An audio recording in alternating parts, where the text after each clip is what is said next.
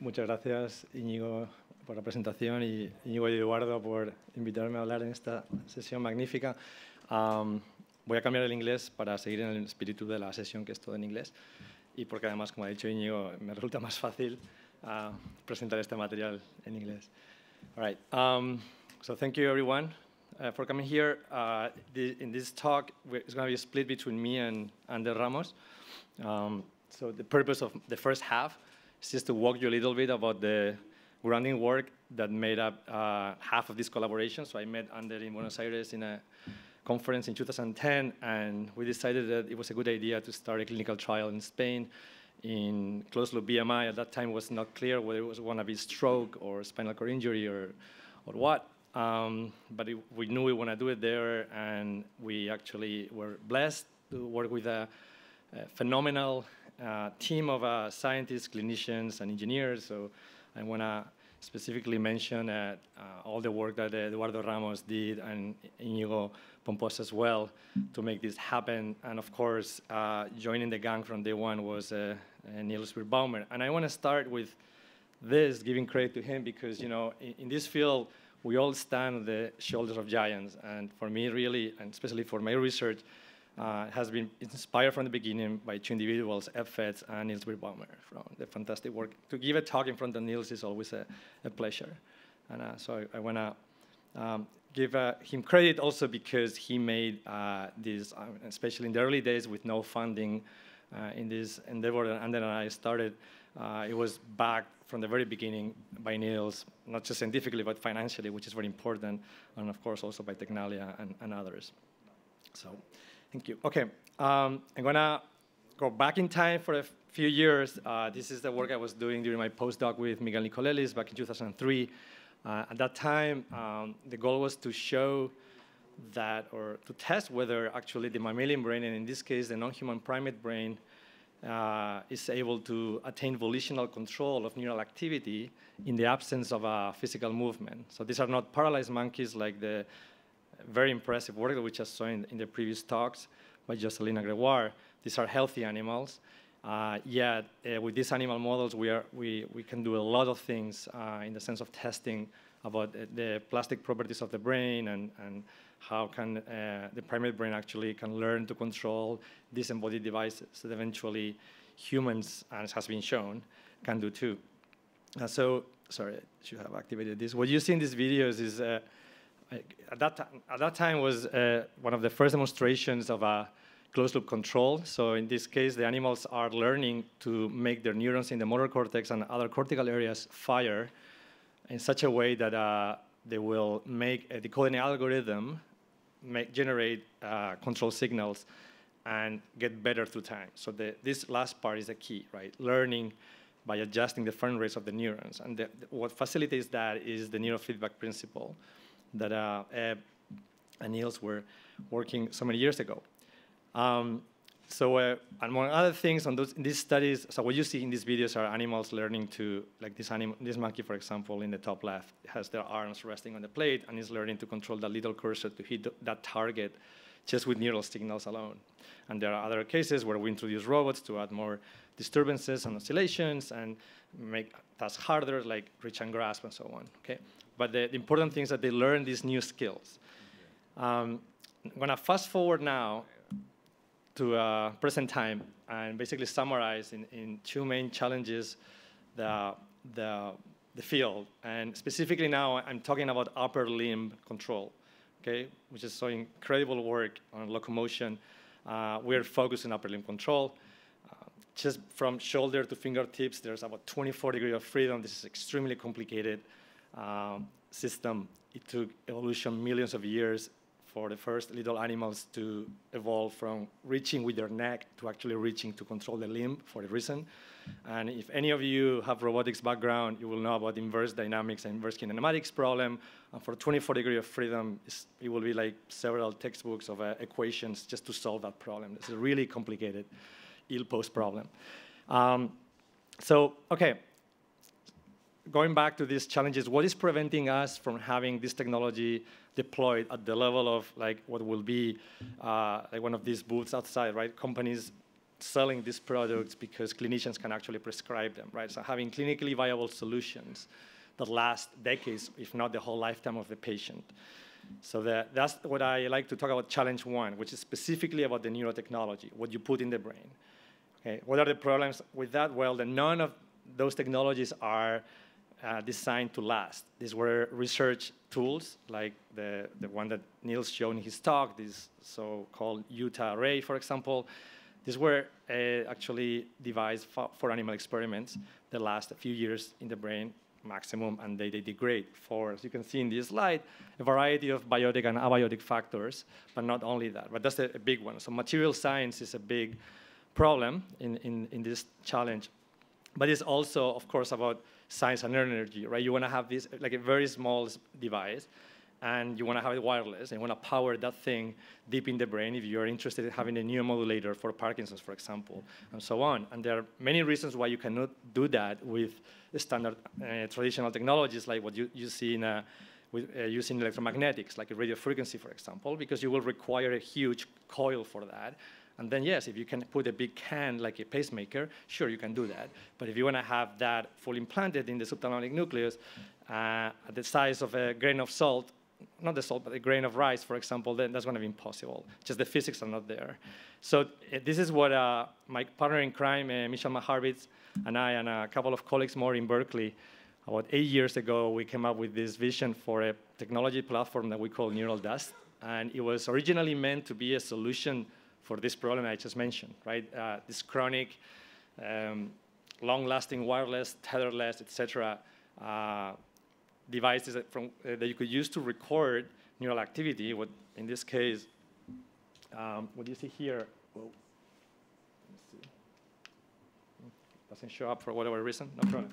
So these little guys here, these are microscopic, like a few hundred microns to tens of micron size, cubic size. Little devices that are passive, no battery. They just get energized with ultrasound, and they can send information back in what has been sensed in the backscatter. And you can also use this technology actually to stimulate. You can send enough energy with ultrasound to actually have literally like a neuromodulator there. Just to give you a little bit more information about how this thing works, so what's the magic of this? The magic is simply the physics of ultrasound. With ultrasound, you can go deep in your body with very little amount of energy and talk to very, very tiny little devices and still get information back. And that's simply because we are bags of salt water. So ultrasound works really well through water, and electromagnetics just can't. That's why your phone doesn't work if you just try to use it underwater in the pool, whereas ultrasound really goes like a charm. What you see in that cartoon there is basically you can send some pulse of ultrasound that will energize a little crystal, okay? And the crystal basically can have a very simple chip, like an ASIC, attached to it, and then which is biasing and polarizing a sensor, which in this case will be like 2 electrodes if you're recording some potential from a neuron. And then that thing that is being recorded is going to change the impedance, the electrical impedance properties of the circuit, which in turn is going to change the mechanical impedance of that little crystal. So in the backscatter, in the echo, going back, you have all this information encoded. So you're powering and communicating with ultrasound. Again, no battery, no wires, nothing. And you can go, like, the physics basically tells you can go as small as 50 micron cube if you will put this in the brain, and using levels of energy that are way below what the FDA limits are for the brain, for example. But not only the brain, you can use this anywhere in the body as a way to get information out, like oxygen, pH, temperature, pressure. Anything of interest, of course, electrophysiological signals for nerve as well. And as I said before, you can also use it to stimulate. You can pump enough energy with ultrasound to drive it like a neuromodulator of that size. Hence, because all this and the interest that this generated, Michel and I started this company we call IOTA Biosciences, and we're both on leave now from Berkeley, pushing and developing this technology for human use in the area of bioelectronic medicine. I'm not going to be talking about that today, but just want to fully disclose that. Okay, so I'm going to go back to these 2 challenges I was mentioning. What's preventing us from having this technology at the level of what we have outside there for Parkinson's and other disorders, right? So one was what you put in the brain, the technology side of it. And the second one is what can you do with this, right? let's say you have your perfect tiny little device that lasts forever and is safer than current technologies and so on. Why should you bother for the BMI upper limb prosthetics field to have such technology, right? So this is what in these videos you see current ongoing clinical trials in the US. The top one is the BrainGate trial, and the one in the bottom is the one from Pittsburgh University.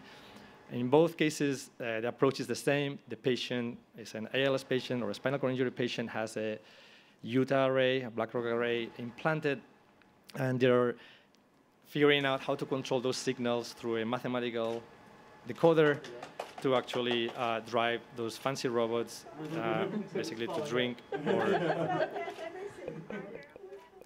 in the bottom case, the piece of chocolate, okay? So you could, with this part, you see both what I like to talk about, like the half full, half empty bottle, right?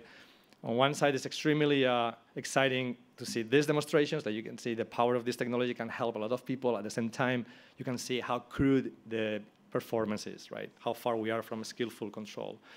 So this is lumping all these things into one bag. That's what I call challenge 2, which could be measured as a metric, like how can you reduce the caregiver time in one of these patients? How can these patients regain more independence, right? Mobility of their limbs to become independent, to perform tasks of daily living, and so on.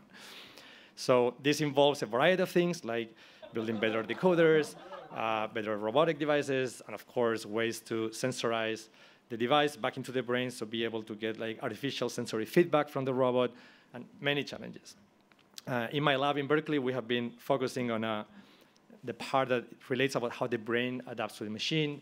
So we don't have here to go over the studies. I'm just going to mention 2 fundamental findings.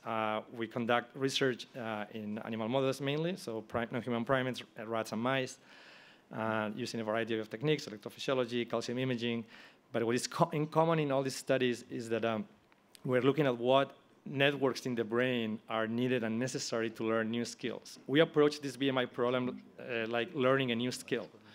Like a baby has to learn how to walk or control their body, right? So the brain of an adult with an injury has to learn how to control this disembodied device in a way, hopefully, that will feel natural, so you can actually control it in a more natural way. And you just saw in the last videos from Gregoire that you know, adding the BMI component presumably will enhance and make that walking feel more natural as well, right? So anyway, so the 2 main findings, this is also preloading for what comes next, right? And let me just say that the 2 findings I'm going to be, or principles I'm going to be describing in a couple of minutes, together with all the expertise in clinical work, invasive and non-invasive, from Niels and Ander, is what basically made the trial that he's going to be talking in the second part of the talk, right? Like the building blocks for our patient for chronic stroke, using basically this know-how that we have been acquiring through the past almost 15 years now.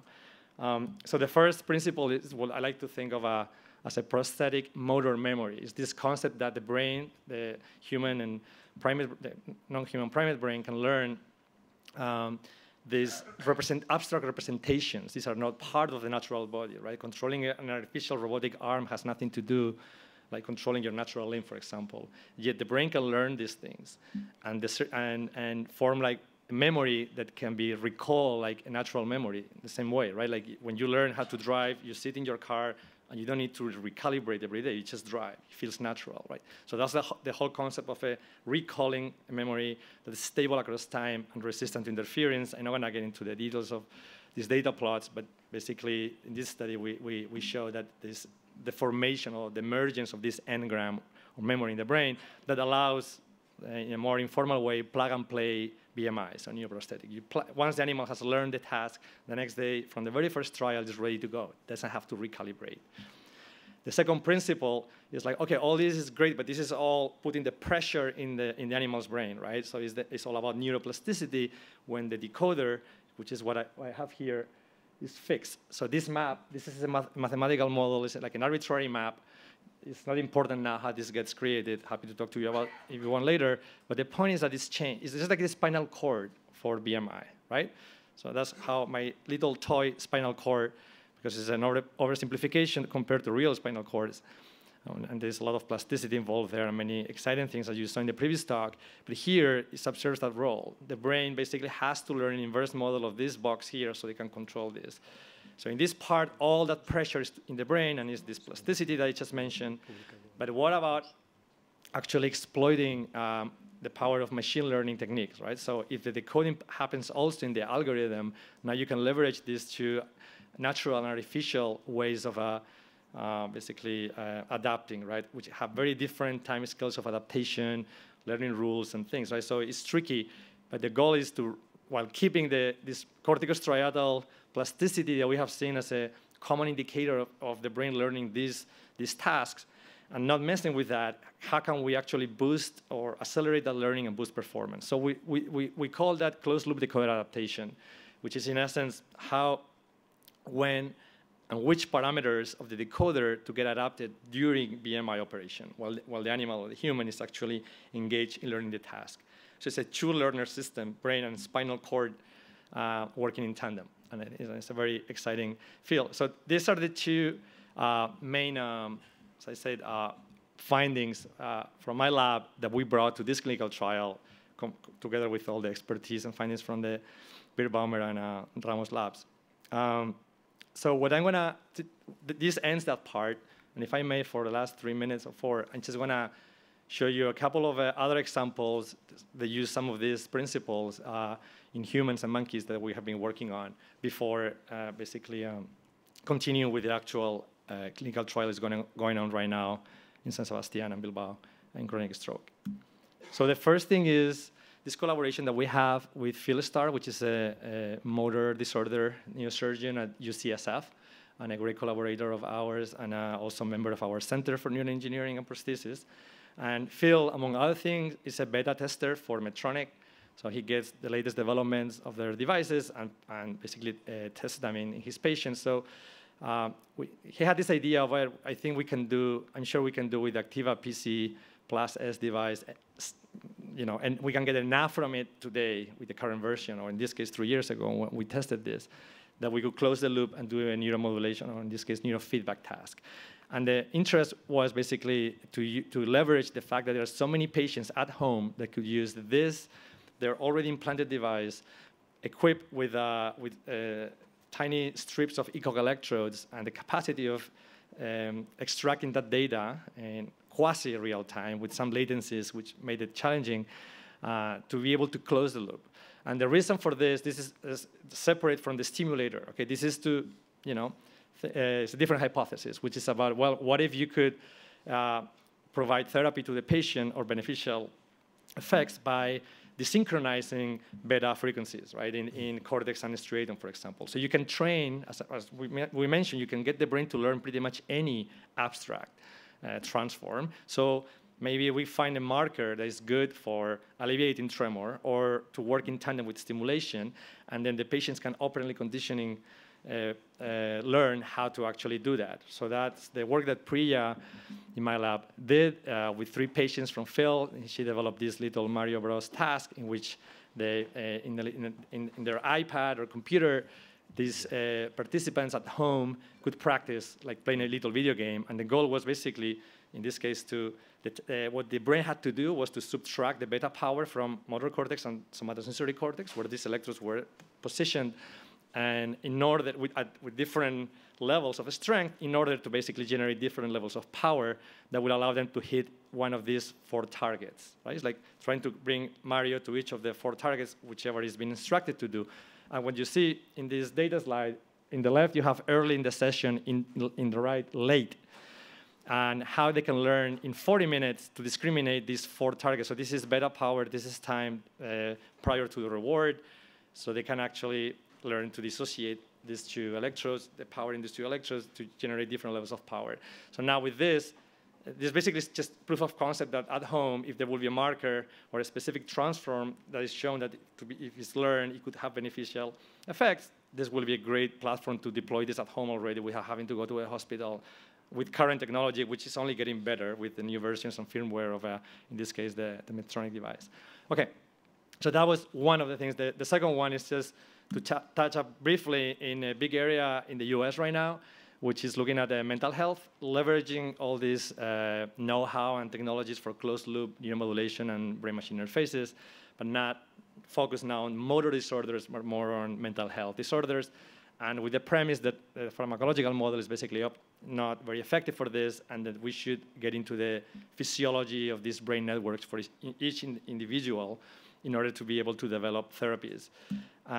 So we're part of this big consortium, this DARPA grant with UCSF, and we were doing the animal part of it there. And I'm going to skip some details, but I just want to show you unpublished data from our monkeys in having a model of in this case, in a healthy animal, but an acute model for stress or mood disorders, in which the animals are implanted in many structures, but specifically we have electrodes deep into the ventromedial PFC and orbitofrontal cortex, which have been shown that in Helen Mayberg showed actually there that has, among other things, effects for depression in patients, but also somehow mood disorders, but it wasn't very clear. So we went there with our monkeys, we trained them to perform a decision-making task. So the animal is very focused on trying to perform like a behavioral task.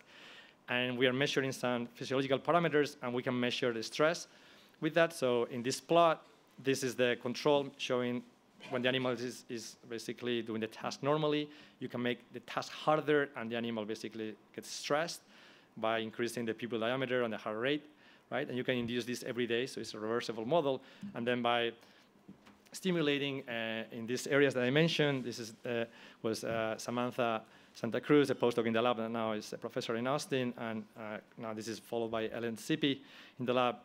By stimulating in closed loop in this structure, you can actually induce anxiolytic effects. And this is the cloud that you see here now in gray. So in this corner is low stress, this corner is high stress. So you can see that stimulation during the stress part of the trial of the task brings actually the performance even more relaxed than the actual control, okay? So it's a very strong effect there that actually very recently our colleague in our center and also collaborator on PI of this grant, Eddie Chang, and my former postdoc, Miriam Shaneke, published in Humans both the decoding of those mood states, but also the relief of these depression symptoms, right? It's very, very sensitive to mood disorders. But point being that you can see the power of these technologies, right? That in terms of decoding in different points of the network and stimulation in others, the goal of this endeavor really is, the very ambitious one, is to cure the brain, is to unlearn maladaptive conditions by inducing plasticity. And the last slide I have is just now where we are heading also with these new technologies. So this is actually a different incarnation of our neural dust as a neuromodulator. So this little capsule, which is as small as you can see in this coin, you could think of this can actually deliver stimulation, record neural activity, and sense temperature, but you could also equip this with chemical sensors and sense dopamine and other neurotransmitters. So you could imagine this implanted, for example, in subthalamic nucleus and being your DBS system interrogated from the exterior with ultrasound. So this is the vision that we have and that we're pursuing in Berkeley and our center right now on the academic side, and eventually we plan, obviously, to pursue this in the real world in the company. So with this, I'm going to pass the baton to Ander, and thank you for your attention.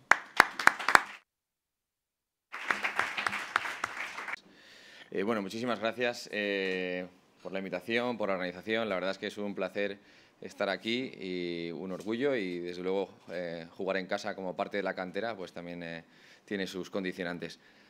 Bueno, yo voy a intentar ahora volver hacia atrás y después de ver este futuro prometedor que tenemos, vamos otra vez a volver a la realidad. La realidad en este caso es cómo podemos utilizar esto a día de hoy para un ejemplo clínico y una aplicación clínica, parecido a lo que ha hecho Jocelyn antes, sin ser neurocirujano para nada. Y otra vez voy a cambiar el inglés, más que nada para seguir con la línea. De todas formas, luego vamos a estar aquí, podemos hablar de cualquier cosa en cualquier idioma de los que sabemos. Nosotros nos hemos centrado en el problema del ICTUS, cómo vamos a utilizar esto y cómo vamos a solucionar el problema en ICTUS. All right, so the problem of stroke is manifolded. When we're trying to rehabilitate stroke, we need to tackle many aspects of it. So the first of them is the motor control. When we have the stroke, the pathway between the cortex and the muscles is disrupted, obviously. So the signals do not cross. We saw before, Gregoire, Jocelyn showed the same thing in the spinal cord injury. Some tracts are not there, but there are residual pathways. So this is the first one. So how to control, again, the muscles. The second one is because of the injury, there is an atrophy, there is a loss of muscle volume too. That is also affecting mechanics, tendons. So basically, the entire biomechanics is also affected. And that generates spasticity too, which is a mechanism that is quite unknown. So nobody knows exactly what it is. Is it a spinal issue? Is it a cortical, subcortical issue? The thing is basically that there is a hyperflexion normally that also induces this loss of volume in the muscles, different activities, different connections. And that is actually the last point, which is the connection between the brain and the muscles needs to be coordinated so that we can actually generate movements, functional movements that make sense. All right, so knowing all this, we need to somehow find a way to solve the problem. And we're talking here about brain-machine interfaces, neural interfaces, and how to reconnect parts of the nervous system. So the traditional therapy is quite primitive. It's just physiotherapy, different kind of physiotherapy, like constrained movement therapy. You block the healthy arm and try to use the one that you have paretic. But the problem is that this is not effective enough. It works, it's been working for a while, but I think it's time to leverage these new technologies that we have here to see if we can actually improve that. So the new alternatives are robotics, some functional electrical stimulation, but all of that is passive. So you're moving a person somehow, but you don't know if that's connecting the brain and the muscles. Proprioception is very important. We've heard about that before.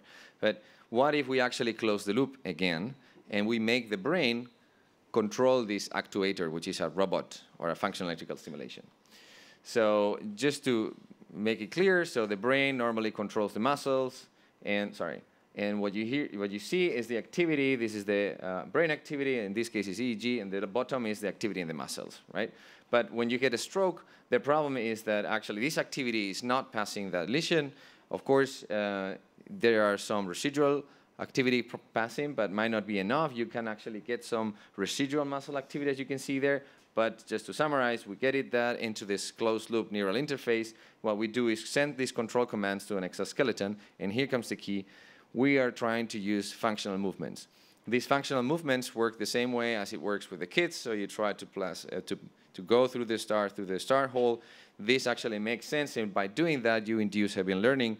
And this Hebbian learning, when cells fire together, wired together, we induce some plasticity, or we hope to induce some plasticity. This is the hypothesis that we're using. And at some point, reconnect again brain and muscles. All right, this is very simple, as I say, but it's much more complicated if we go to the details. So to do that, we basically tried first a non-invasive approach for the sake of safety, and then we tried on many patients, about 38 patients, for a month of training, controlling with the brain activity of the EEG and exoskeleton.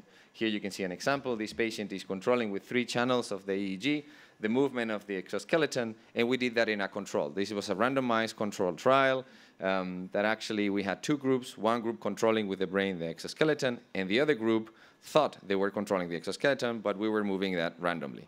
And we saw that only the experimental group improved significantly. And we saw that in the clinical scales, but also in fMRI data, in which actually we managed to do a laterality index again, and also in the EMG activity. This is important because after us, there's been a few groups reproducing our results, which is actually very good. That means that something is there, something is happening. Now our duty is, okay, can we leverage that? So as I said before, there is some residual EMG activity that can be found in some of the patients. Even if they cannot move, you can still see some little activity in the EMG. So even if they cannot move, we can still sense that. We can still use it to classify the intention that they have to move. So basically, we can decode the movement with the muscle activity. So that we thought, okay, why not using that or use that as in a combination with the brain activity? Because we saw that indeed, sometimes the intention to move or the EMG activity and what we could decode with the EEG, non-invasive technology, did not match. So maybe there are 2 different processes, they're not aligned, so we needed to see if that actually, with some invasive recordings, we can align them. Also, it's very important to know this EMG activity that we have. We know that the patients, they try to extend the muscle, the arm, but they flex it because of these spasticity mechanisms and wrong synergies. So they try to move like that and actually end up doing this movement. So it's important that you have a map that translates correct activity, kinematics in this case, movements, with the activity on the other hand. But if you use the activity on the paretic side, you don't have a ground truth. You don't know what to do. So we basically recorded activity in the healthy side with the kinematics. We generated a translator, a decoder, and we just mirrored it to the other side so that actually we can retrain properly this other arm. We saw that even if there was some residual activity in these patients, in the brain and in the muscles, we could actually decode probably about 50% of the time with the EMG activity, their intention to move, like I'm trying to move, I can decode that with the EMG. But if we use the brain activity, the percentage was much higher. So we could actually do a much better decoding with the EEG activity of only moving versus not moving. This is all non-invasive. Now the problem is, all right, let's mix it up. Let's do hybrid BMI in which we combine brain activity and muscle activity. And then we see if we can decode and improve that. This is the demonstrator of the non-invasive version. Here is the patient controlling with one channel only, which is actually switching on and off the EMG control so that we are matched to align brain and muscles. And this is basically a render of the movement of the actual movement of the exoskeleton and the one that we are decoding. So basically, in this case, the robot is moving, and we're in parallel decoding and see if actually we can decode the same movement.